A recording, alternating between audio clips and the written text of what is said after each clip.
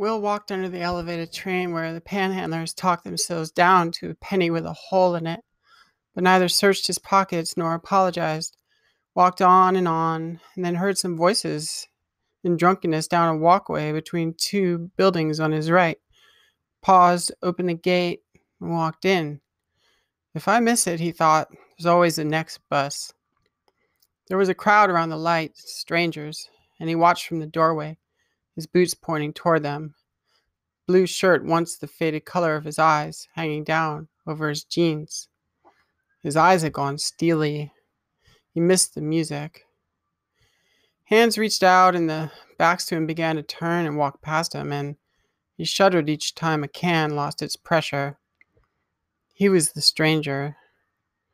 They had nothing to say to him, though. Most met eyes and looked down, and the warm perspiration from walking that fell down his sides spoke for the cold perspiration down the colored aluminum cans that left the light of the refrigerator closed by a girl who held her own and turned and was not frightened by him and said, "Sorry, you want one?" She made him shudder as she released the tab with one long nail and reached out to offer him the beer. "Whiskey?" he asked. He didn't move. She lived there and had made the ice herself with filtered water and cracked it right under his face. He showed restraint.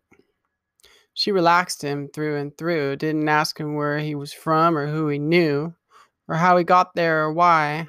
None of that crap.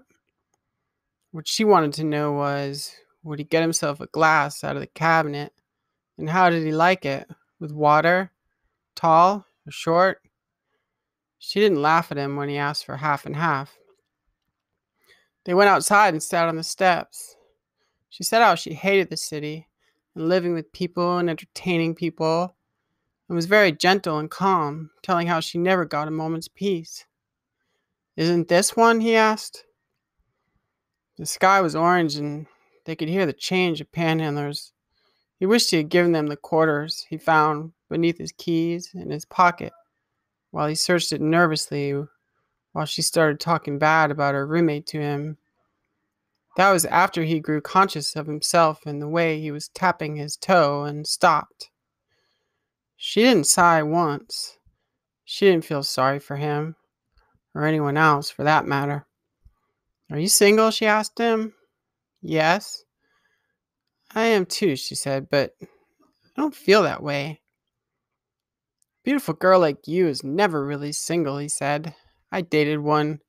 I couldn't accept all the guys who she knew, who looked her up and down, and all the guys she didn't know, who looked her up and down, all the girls who looked her up and down." "Were you jealous?" "I was." "Well, don't ever be." She showed him her bedroom. They walked past the crowd gathered around the light, hunting inside it for the colored cans.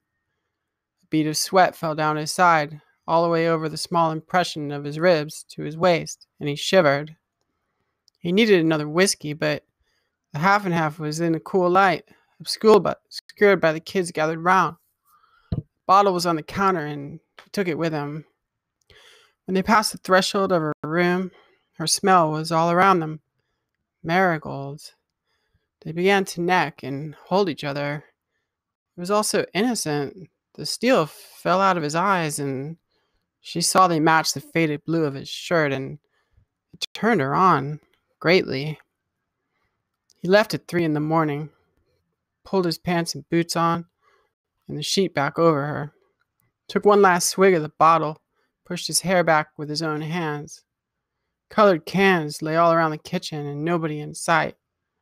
He walked to the door, but turned back and opened the door to the light and found a can toward the back and brought it out.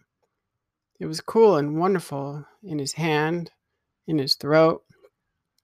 Night swam and he grabbed hold of whatever he could. Dogs confronted and barked at him. Cats lay on windowsills, swishing their tails to street lamps that turned the leaves of the elm orange. For both young and seasoned, late night had neither rhyme nor reason.